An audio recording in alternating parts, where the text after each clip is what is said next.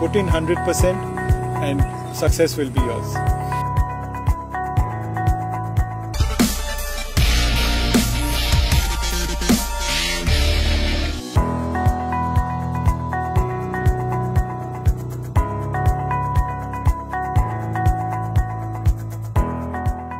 ফেলো golfers, স্বাগত আপনাদের আমাদের গলফ হাউস আড্ডায়। আজকে আমাদের সাথে রয়েছেন ফর্মার ইন্ডিয়ান টপ প্লেয়ার এবং one of best golf teaching pro right now mister Indrajit Bhalotia. Sir, আপনাকে স্বাগত আমাদের গলফ হাউস আড্ডায়। আমরা একটু জানতে চাই যে আপনার কিভাবে আপনি মূলত ছোটবেলার গলফটা কিভাবে শুরু করেছিলেন, গলফে কিভাবে ইনভলভ হলেন? আমি গলফ স্টার্ট করি যখন আমার বয়স অ্যারাউন্ড 4 বছর বয়স, এবং আমার বাবা খেলতেন, তো আমি বাবার পেছন পেছন যেতাম। একটা ক্লাব ছিল, তো ওরমভাবেই শুরু করেছি। তারপরে 8-9 বছর বয়সে যখন একটা টুর্নামেন্ট খেলি আর ইজিলি ওটা জিতি, তখন মনে করলাম যে গলফটা খুবই ইজি গেম। সো তখন থেকেই আমি সিরিয়াস হতে শুরু করলাম। আপনি বলছেন যে আপনার বাবার মাধ্যমে আপনি গলফটা শুরু করেছেন। সো আপনার ওই সময়টা যদি বলেন যে ছোটবেলার সময়টা কেমন কেটেছিল? আমি জেনারেলি আমার বেশি বন্ধু বান্ধব ছিল না, সো আমি জেনারেলি একটু ইন্ট্রোভার্ট। সো গলফটা আমাকে খুব স্যুট করলো, কারণ গলফ একটা এমন খেলা যেখানে কোনো টিম লাগে না বা কোনো কাউকে লাগে না, একাও খেলা যায়। সো আমি ছোটোবেলায় গলফটা খুব স্যুট করলো আমাকে। আর 2-3টে টুর্নামেন্ট যখনই আমি খেলেছি ছোটোবেলায় 8-9 বছর বয়সে, সবগুলোই জিতেছিলাম। সো আমি মনে করতে শুরু করলাম যে গলফটা খুবই ইজি এবং যাই খেলবো জিতে যাব। সো সেটা থেকেই আমার অ্যাকচুয়ালি সিরিয়াসনেসটা শুরু হয়। আপনি এক সময়কার ইন্ডিয়ান বেস্ট প্লেয়ার ছিলেন। সো ওই সময়টা কেমন কেটেছিল, বা আপনার খেলার মূল মন্ত্রটা কি ছিল, তখনকার কি নিয়ে আপনার স্পিরিটটা কি ছিল তখন? আমি প্রায় 14 বছর এশিয়ান ট্যুর খেলেছি, এবং ইন্ডিয়ান ট্যুর তো লাস্ট 28-29 ইয়ার্স খেলছি। তো যখন আমি টপে ছিলাম তখন আমি খুবই ফিটনেস এবং মেন্টাল টাফনেস নিয়ে ফোকাস করতাম। এবং আমেরিকাতে যখন আমি যাই, আমি গলফ সুইংয়ের জন্য যাইনি, কিন্তু আমি basically mental toughness and physical ফিটনেসের জন্য গেছিলাম। সো ওই 96-97 থেকে আমার ক্যারিয়ার অনেকটা ইমপ্রুভ করলো, এবং আমি টপ 3 ইন্ডিয়ার প্রো ছিলাম, এবং জীব, জ্যোতি, আটওয়াল, ওদের সঙ্গে regularly I was in competition, আর জিতেওছি অনেকগুলো টুর্নামেন্ট যেগুলো ওরা খেলেছে। সো আমার অ্যাপ্রোচটা ছিল two overall improvement of the game instead of just the swing part. আপনার অ্যাচিভমেন্টগুলো যদি আপনার অ্যাজ এ প্রো হিসেবে, অ্যাজ ওয়াজ এ বেস্ট প্রো। সো আমি 5টা টুর্নামেন্ট জিতি। তার মধ্যে প্রথমটা চেন্নাইতে, যখন গৌরব ঘাই, আরও ইন্ডিয়ার টপ প্লেয়ার মুকেশ কুমার, ওদের সঙ্গে কন্টেনশনে। তারপরে আমি নেপালে জিতি, সুরিয়া নেপাল ওপেন। ওখানে টপ ইন্ডিয়ানস, পাকিস্তানি, শ্রীলঙ্কানস ছিল। জ্যোতিকেও এই টুর্নামেন্টে আমি হারাই, জ্যোতি রন্ধাওয়াকে। তারপরে আরও 3টে টুর্নামেন্ট জিতেছি আমি। ক্রম্পটন গ্রিভস, ওটাতে জীবও খেলেছিল, এবং সাদার্ন ওপেন জিতেছি, এবং তারপরে ইস্টার্ন ইন্ডিয়া এইচটি ওপেন জিতেছি, যেটাতে চৌরাসিয়া কন্টেনশনে ছিল। সো মেইন অ্যাচিভমেন্ট আমার এই 5টাই টুর্নামেন্ট উইন, আর আমার 5-6টা কোর্স রেকর্ডও আছে ইন্ডিয়াতে। সো কয়েকটা আমার খুবই লো রাউন্ডস আছে, 62, 63। সো ওটাকেও আমি আমার টপ অ্যাচিভমেন্টসের মধ্যে ধরি। Right now, you're one of best golf coach in India and I think South Asia. So, who is your inspirer? যে আপনাকে কিনা টিচিং প্রো হতে ইন্সপায়ার করলো? অ্যাকচুয়ালি টিচিং প্রো আমি যে টিচিংয়ে যে আমি যখন সিরিয়াসলি জয়েন করলাম 2001-2 ওয়াজ by accident. Actually by accident, because আমার অ্যাকচুয়ালি একটা অ্যাক্সিডেন্ট হয়। রোড ক্রস করতে গিয়ে একটা ভেহিকেল এসে আমায় মারে, তখন আমার নিতে একটা চোট লাগে। সো আমাকে অলমোস্ট 7-8 মাস আমাকে অফ নিতে হলো। আর তখন আমাকে কলকাতায় যারা গলফের ইন্ডিয়ান গলফ ইউনিয়নের ছিলেন, ওনারা বললো আমাকে যে why don't you start coaching for some time when you R free.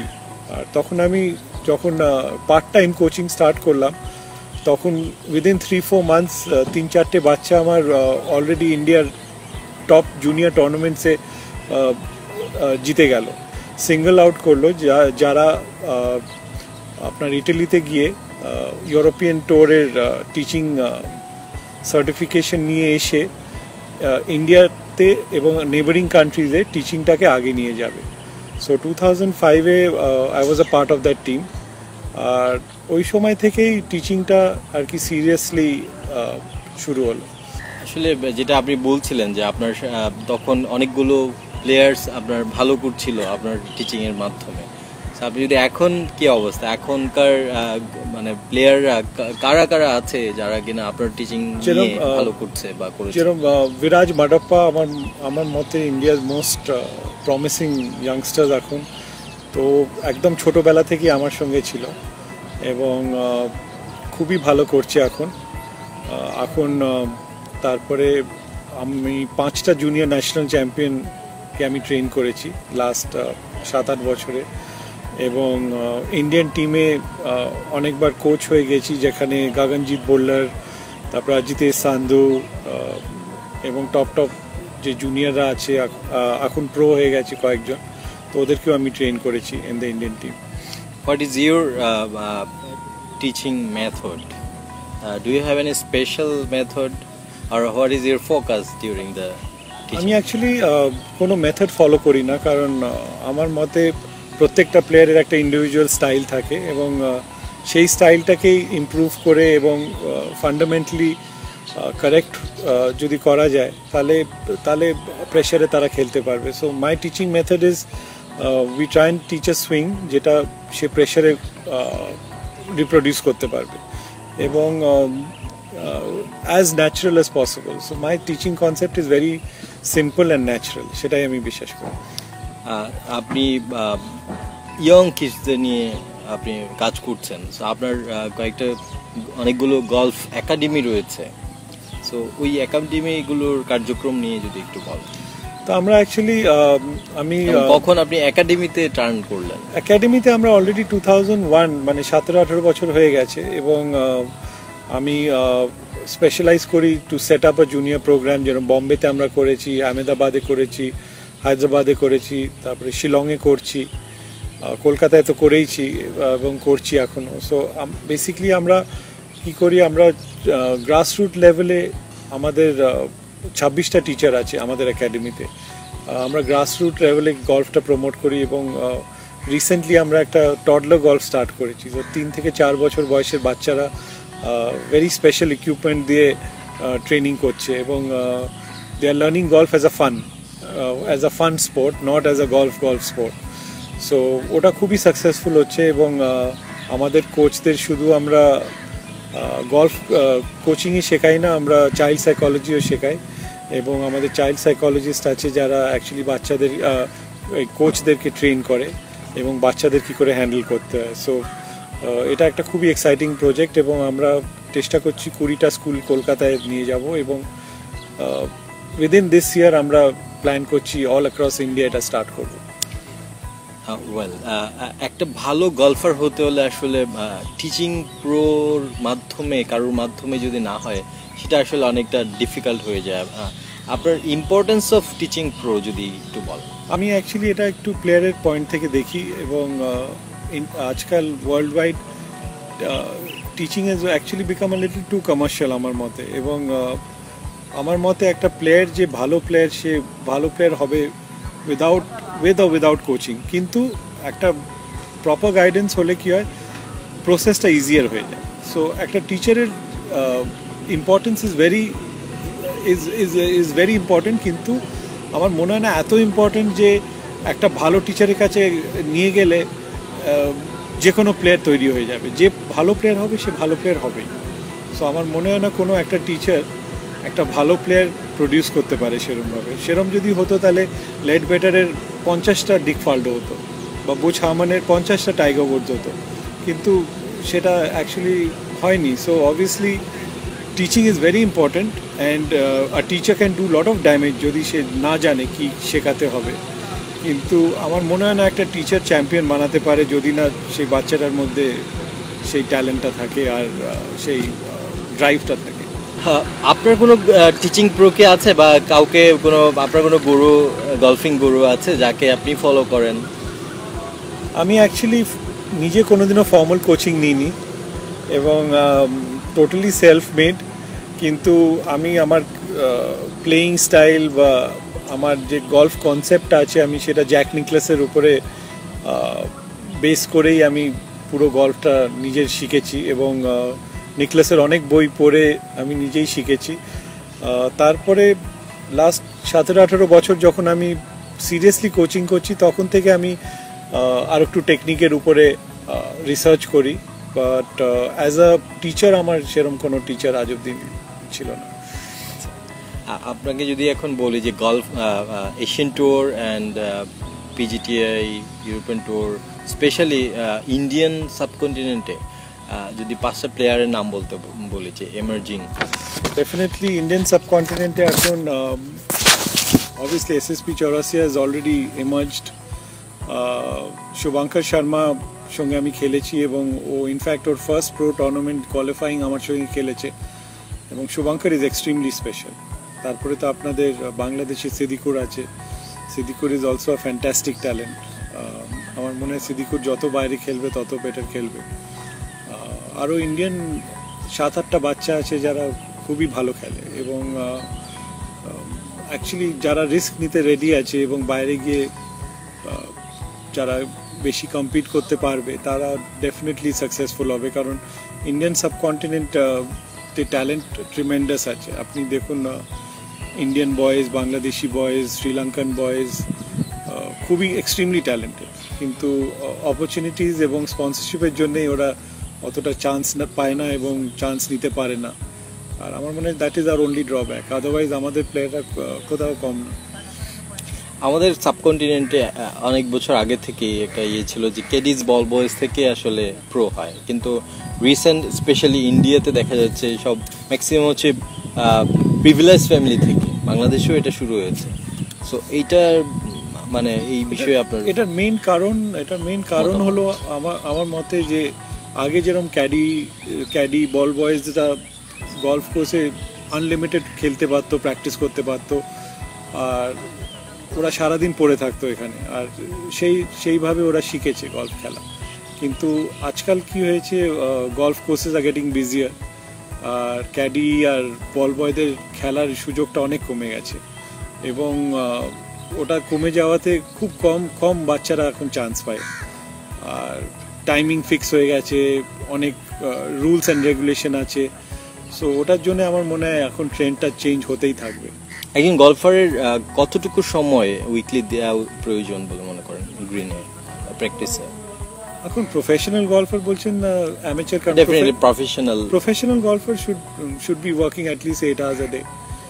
অফিসে যা কাজ করবে সেটা গলফ কোর্সে কাজ করবে, so 8 to 9 hours minimum spend করা উচিত। তার সঙ্গে ফিটনেস, জিম, যোগা এগুলো অবভিয়াসলি করা দরকার এবং নিজের ডায়েটকে দেখা দরকার এবং অনেকটা অবভিয়াসলি স্লিপ আর রেস্ট ইম্পর্টেন্ট।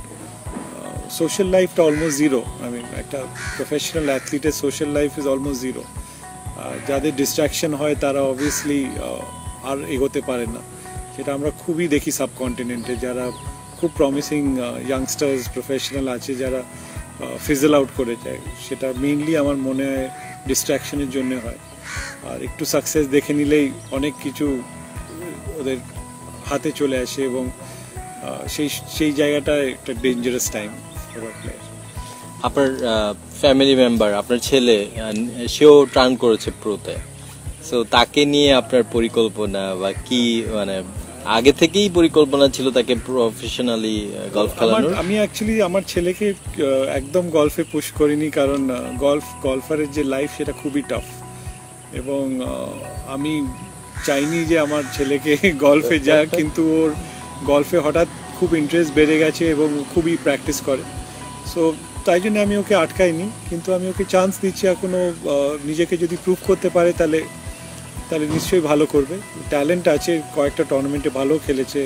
অল ইন্ডিয়াতে RCGCতে 69 শ্যুট করেছে, উইচ ইজ নট ইজি। তো আমি ওকে নিজের ক্যারিয়ারটা নিজে তৈরি করতে চান্স দিতে চাই, কারণ আমি যদি ওকে বেশি মেন্টর করি তাহলে বেশি দূর যেতে পারবে। আপনি বাংলাদেশে ভিজিট করেছেন, খেলেছেন অনেকবার। বাংলাদেশে গলফের বিষয়ে আপনার অবজারভেশন যদি বলেন। এক তো আমি বাংলাদেশে আমি রাইট ফ্রম শুরুতে যখন চাঁদ মিয়া এবং বাবু আহমদ খেলতো, শুধু ওই দুজনই বাইরে খেলতো। আর এখন অনেক বাচ্চাদের আমি এই উইকে দেখলাম। তো ট্রিমেন্ডাস ট্যালেন্ট আছে। আর ইয়াংস্টাররা আজকাল বাংলাদেশের খুবই লম্বা বল মারে এবং ভেরি কনফিডেন্ট। আমি দুজনের সঙ্গে খেলেছি লাস্ট দুদিন, এক্সট্রিমলি ইমপ্রেসিভ। সো আমার মনে হয় যদি আপনারা লোকাল সার্কিটটাকে একটু ডেভেলপ করতে পারেন এবং যদি স্পন্সর্স পাওয়া যায় এদেরকে সাপোর্ট করার জন্যে, তাহলে আপনাদের 10টা সিদ্দিকুর রহমান হতে পারে, even better. I mean there is no reason why you can't have better players. Kids are the future. So আমাদের ফ্যামিলিগুলো অনেক সময় চেষ্টা করে তাদের কিডসদেরকে গলফে নিয়ে আসতে, কিন্তু অনেক সময় দেখা যায় যে ভালো টিচিং প্রো না থাকার কারণে বা ভালোভাবে সে টিচিংটা না পাওয়ার কারণে সে বাউন্স ব্যাক করে। এই ক্ষেত্রে প্যারেন্টসদের উদ্দেশ্যে আপনার কোনো মেসেজ আছে? আমার মতে কি মেথডে যাওয়া উচিত তাদের? দুটো জিনিস দেখার দরকার। এক তো আমাদের যে টিচার্স যারা আছে তারা কিন্তু they should be more of মোটিভেটার্স than actually teachers. কারণ বাচ্চা বয়সে একটা বাচ্চা যখন খেলতে আসে তাকে যদি মোটিভেট না করা হয় তাহলে তার ইন্টারেস্টটা চলে যায়। আর 2 নম্বর, প্যারেন্টদের দেখা উচিত যে একটা বাচ্চা যখন গলফ খেলতে যাচ্ছে তখন বাচ্চাটা যাতে এনজয় করে। গলফ খেলতে যাচ্ছে, গলফ শিখতে যাচ্ছে না। There is a big difference. যখন একটা বাচ্চা খেলতে যায় কিছু, তখন সে এনজয় করে। যখন কিছু শিখতে যায় তখন কিন্তু সে এনজয় করে না। সো ওই খেলাটা যাতে খেলতে যায় বাচ্চারা এবং নট শিখতে যায়, এটা যদি প্যারেন্টরা দেখতে পারে এবং সেই লাইনে এনকারেজমেন্টটা দেয়, তাহলে কিন্তু বাচ্চারা অনেক সিরিয়াস এবং অনেক আগে যাবে। What is your favourite golfers and favourite golf course? Favourite গলফে তো আমি আপনাকে বলেছি যে নিকলেসের উপরে আমি আমার পুরো ক্যারিয়ার মডেল করার চেষ্টা করেছিলাম এবং according to me is the best golfer ever. Golf course যেখানে জিতেছি সেগুলো আমার সব favourite course. Obviously Tollygunge club golf course is one of my favourites, কারণ ওটা আমার হোম ক্লাব। এবং অলসো KGA যেটা ব্যাঙ্গালোরে আছে। আর এই উইক যে ভাটিয়ারি যেটা খেলছি সেটা obviously I really love this golf course. প্রথম দিন ভালো খেলেছি, বাট গলফ কোর্সটা আমার গেমটা খুব স্যুট করে। So this is really nice golf course. আপনার বেস্ট মেমোরি ইন গলফ যদি বলি? অ্যাকচুয়ালি বেস্ট মেমোরি তো অনেকগুলো আছে, বাট যেই 5টা টুর্নামেন্ট জিতেছি সেই 5টা টুর্নামেন্টই very special and each one is very very special. So এই 5টা tournament win is my best memory. Plus as a teacher যখন আমার স্টুডেন্টরা টুর্নামেন্ট জেতে এবং একটা স্পিচে বা কোথাও আমাকে অ্যাকনলেজমেন্ট দেয়, সেটা ইজ ইকুয়ালি টাচিং। সো আমার স্টুডেন্টরা যখনই একটা টুর্নামেন্ট জেতে, it's like me winning a tournament. So একটা কোনো সিঙ্গেল মোমেন্ট নেই, অনেক মোমেন্ট আছে। স্যার আপনাকে অনেক ধন্যবাদ আমাদের সাথে যুক্ত হওয়ার জন্য। Thank you so much. Thank you.